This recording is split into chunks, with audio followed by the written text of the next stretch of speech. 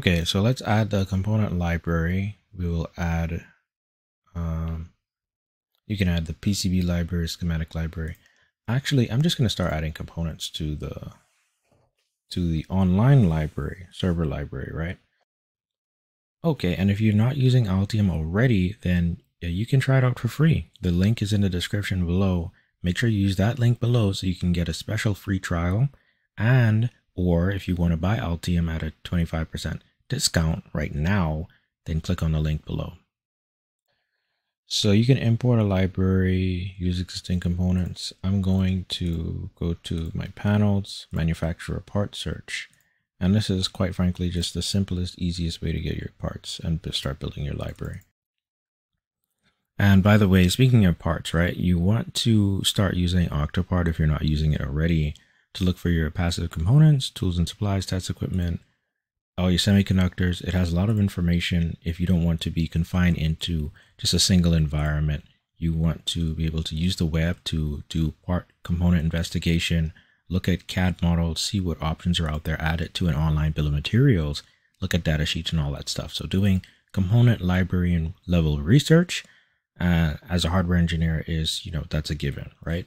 Okay, when you're doing all of this yourself, then this is what's necessary. So definitely recommend Octopart.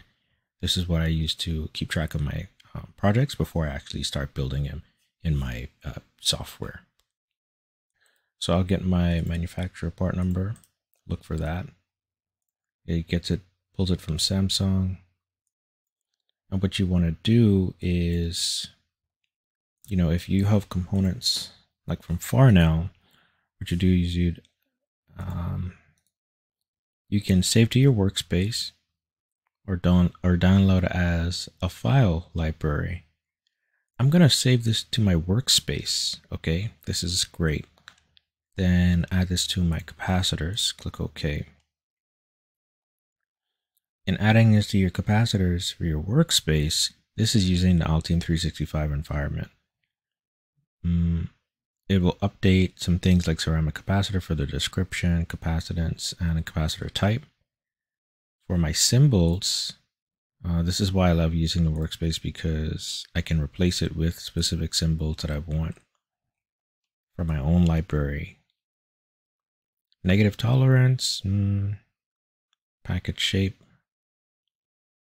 Well, I can add things like width and height and so on and so forth. So I can add that. And notice how when I check mark it, it automatically has it there, right? So what I like about Altium 365 is it allows you to standardize your process.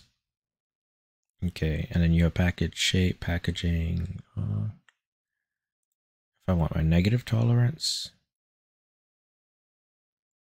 that could be useful information. Rated DC voltage is important. So it's rated for 10 volts. This means that quite frankly, depending on the data sheet, it could go down to 5 volts when connected to DC. Then you have width.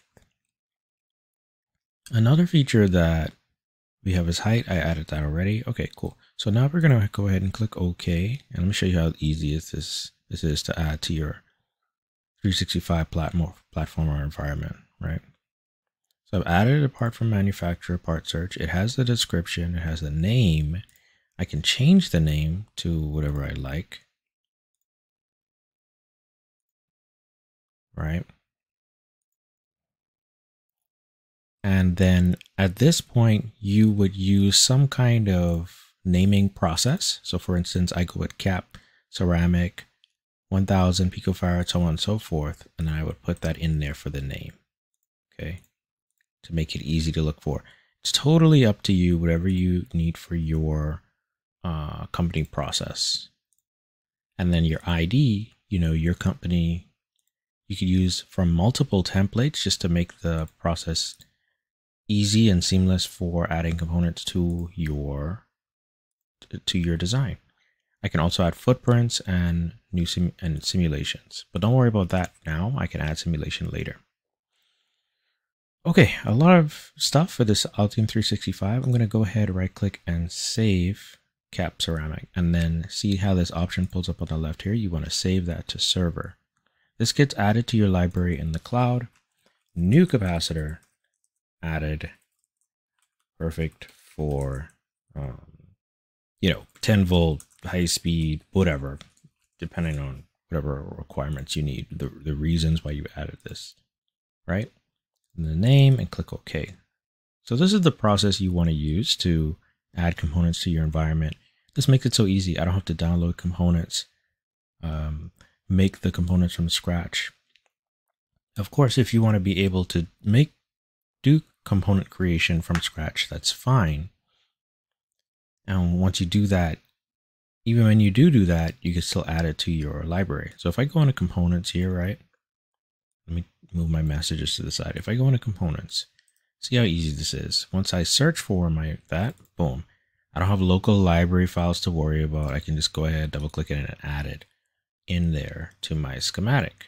And if I look at my properties for this, by double clicking on it,